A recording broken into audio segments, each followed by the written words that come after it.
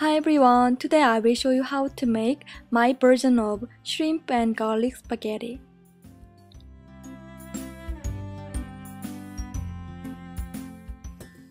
Pour 4 cups of water in a pan.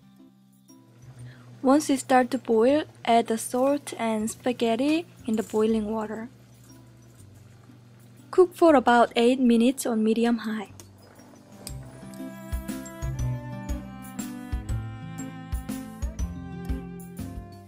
Chop 1½ worth of garlic into small pieces. Obtain about 15 frozen pre-cooked medium-sized shrimp and remove the tails.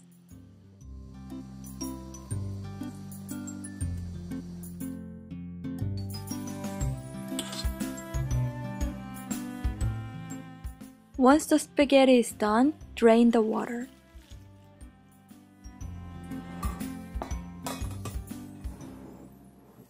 Melt about 1½ tablespoon of salted butter with ½ tablespoon of olive oil in a heated pan. Then add the chopped garlic and fry for 5 seconds on medium-high. Add the shrimp to the pan and fry for 2 minutes.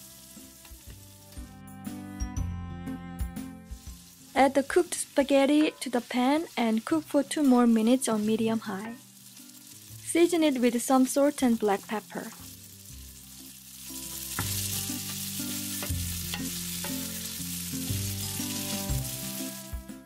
If you want, you can sprinkle some parsley on top to garnish.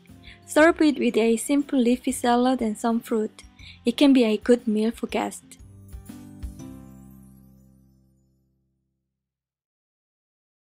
Thank you for watching. See you soon again. Bye.